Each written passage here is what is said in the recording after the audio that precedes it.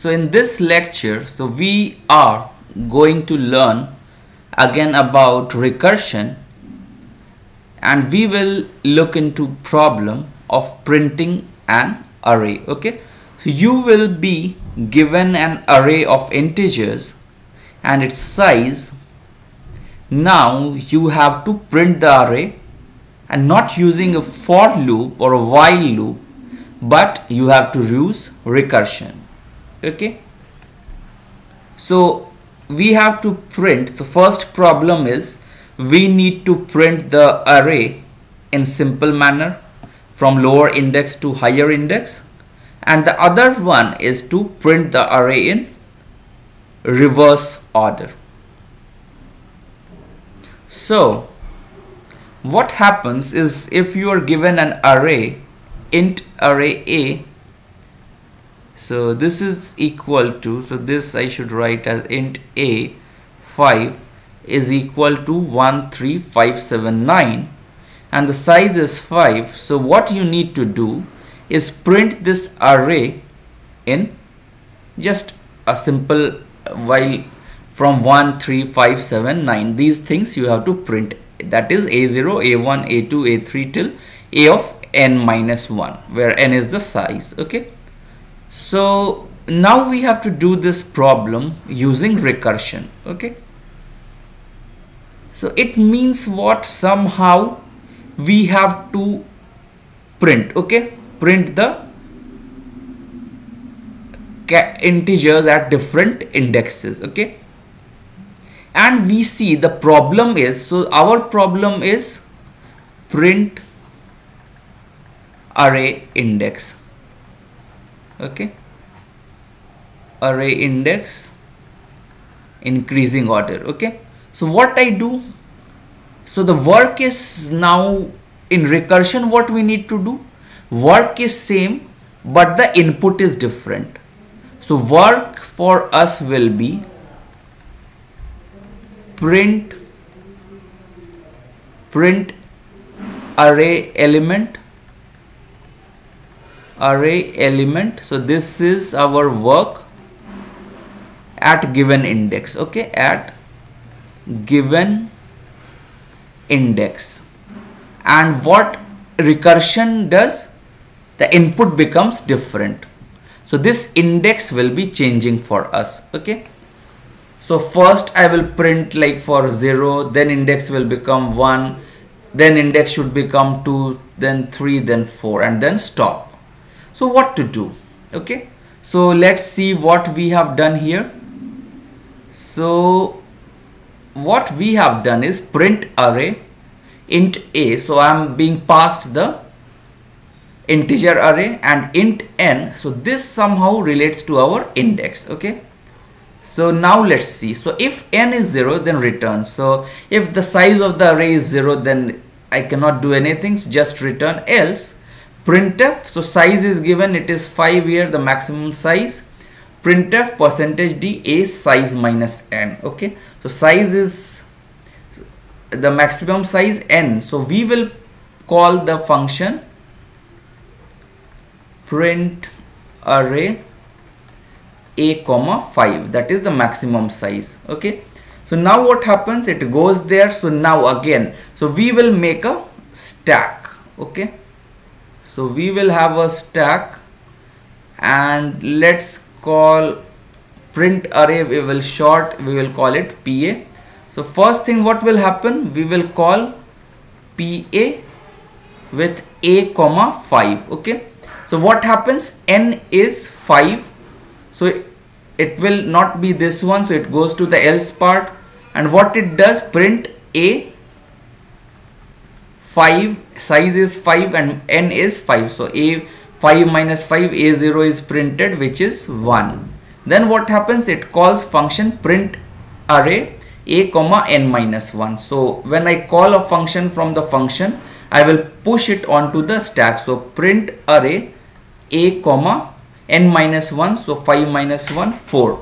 So again 4 is not 0, so it comes to the else part, printf %d a size minus n. So n is now this 4, so 5 minus 4, it prints a of 1.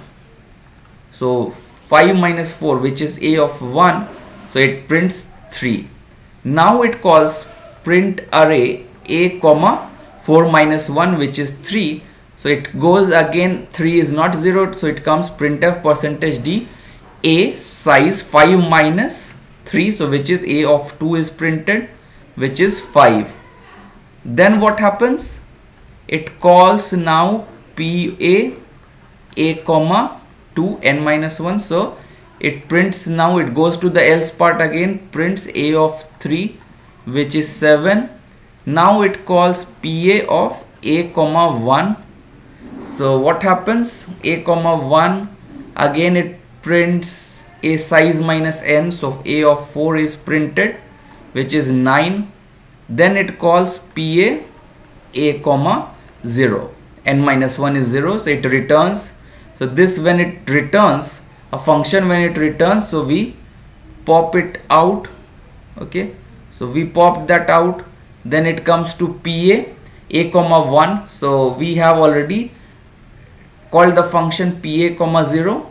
So now this is also done, so this will pop out. Okay, so now it will return to pa a comma 2. So we had called pa a comma 1, so this is now also returning. So this returns, this also returns, and pa comma 4 returns, and then pa comma 5 returns. Okay, so everything is gone now. So this is the output. Okay, so this is about, so we see 1 3 5 7 9 is printed. Okay, so this is about printing an array using recursion. Okay, so recursion, what happens? A function calls itself. So the work is to print an array element given an index, and the work is this, but what we need to do, we call it recursively with different indices, so that way we are printing. Okay, so this was about printing an array in the normal order, but other question can be print the array in reverse order using recursion. Okay, so you see that if we just interchange these two lines, this now comes here and that goes here. Okay, so then what will happen, and it will be printed in reverse order. So let's see why it is happening.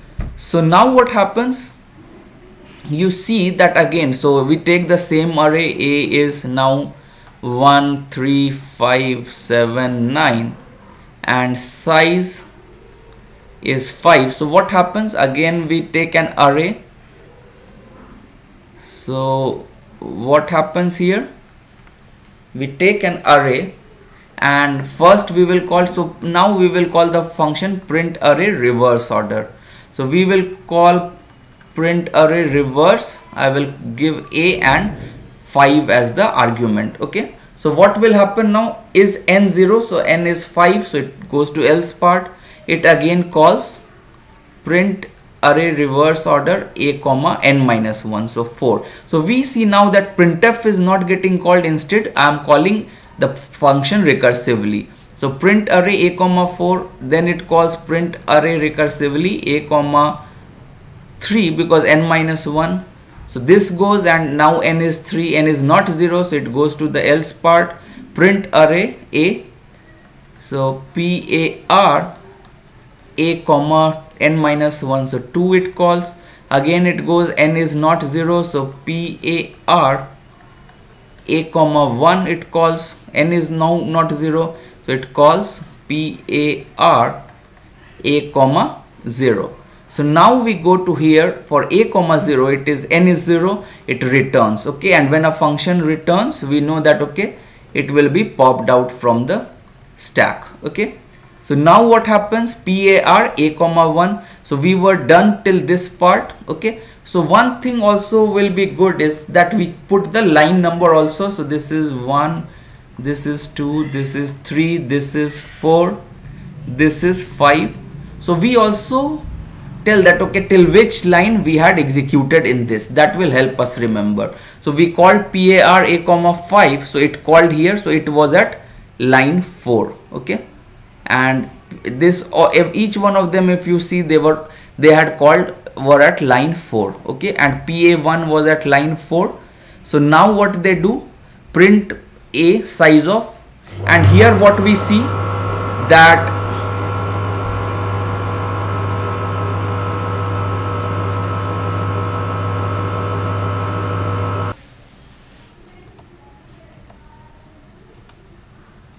so now what happens is that PAR, so we were for each of them at line 4, then line 5 gets executed, n is 1 here, so what is executed, printf a size is 5 minus 1, so which is 4, so a of 4 is executed, printed, so it is a4 is 9 is printed, then it goes and this now returns, so we can pop it out.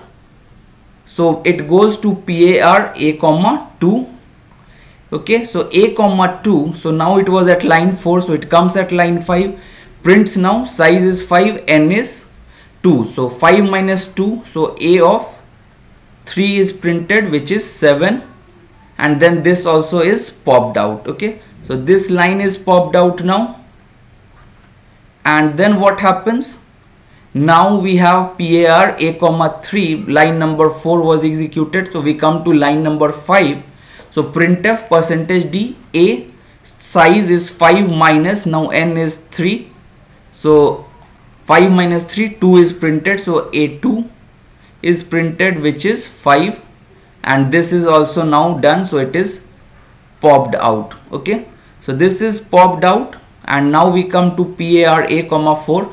Fourth line was executed, so we come to fifth line, a of size minus n, n is 4, so 5 minus 4 1, a1 is now 3, and that is printed.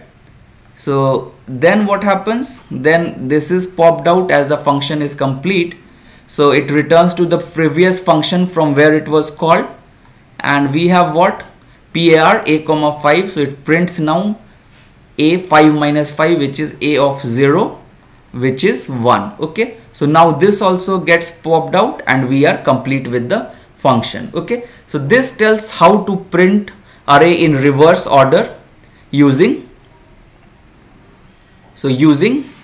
stack. Okay, so using recursion.